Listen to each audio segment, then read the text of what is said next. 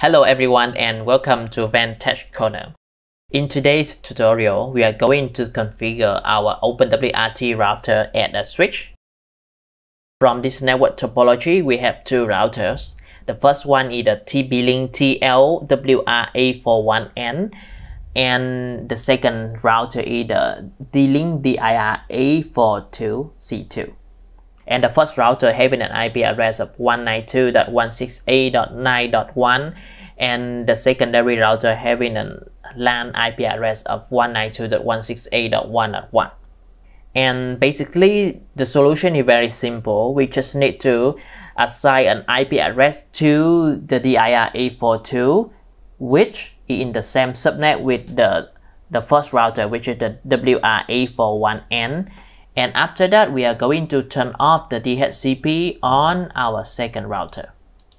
Let's take a look at this network information. In this subnet 192.168.9.1/24, we have the IP address available from 192.168.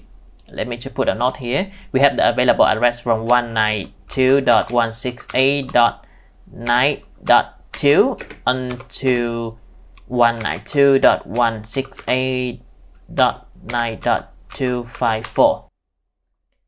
192.168.9.1 is the gateway IP and 192.168.9.255 is the broadcast IP address, so we cannot use it, and this is the available range. Okay, so this is the available range that we can give to this router, but we just need one IP address. And in my case, I will pick this IP address 192.168.9.5 because, let me just show you. So this is our WRA41N router, and let's go to the network interfaces, LAN, and we can see that the DHCP server is assigning the IP address from 100 to 150. By picking up 192.168.9.5, I will avoid any confliction in the IP address. It's time to log into the router and change the LAN IP address as well as turn off the DHCP. But before that, we need to disconnect our computer from the WRA41N router, which is currently having the IP address of 192.168.9.1.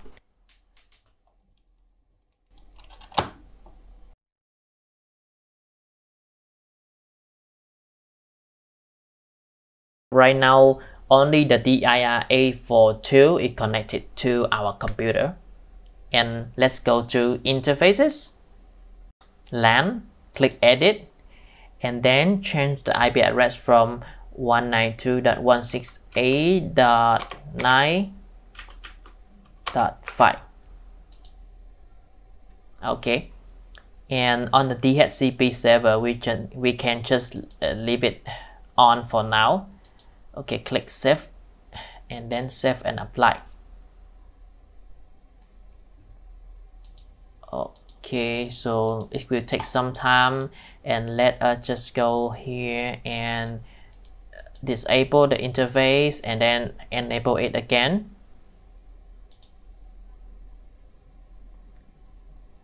And we're expecting that the IP address should be changed. So we have see that the IP address had been changed to 192.168.9.1, which is a good signal. And then we need to access to the router with a new IP address, so 192.168.9.5, and then log into it.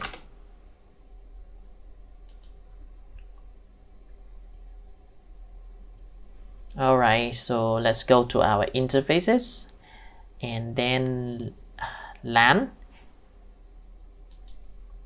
We can see that the IP address has been changed to 192.168.9.5, and let's just follow our second step, which is turn off the DHCP server.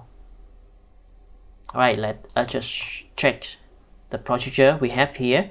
Okay, so set up an IP address to this router, we done, and now let's turn off the DHCP server.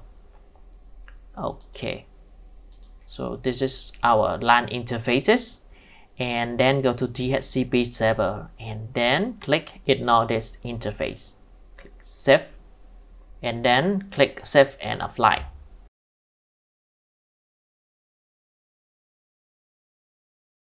Very good. So we have just assigned an IP address to the DIR A42 router, and then we have turned off the DHCP server on it. And now it is time to connect the two routers to each other and make sure that the DIR A42 LAN port is connected to the WRA41N LAN port. Alright, so let's just do it.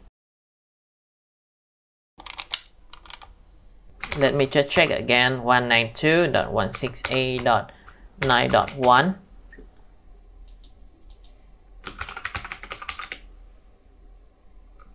This is our primary router. And this is our secondary router, which is now acting as a switch. And in order to verify that, we will turn off the network interfaces and then turn it on and see if the IP address is assigned by the first router or the secondary router.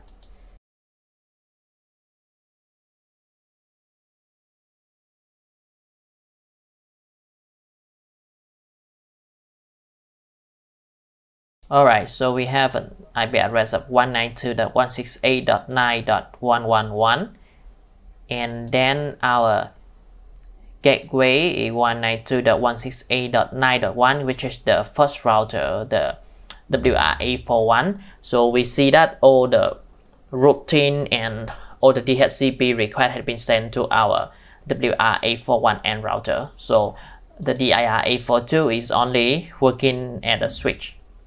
And that's all about today's tutorial. If you have any questions or any idea, feel free to leave it in the comment section and I will try to assist.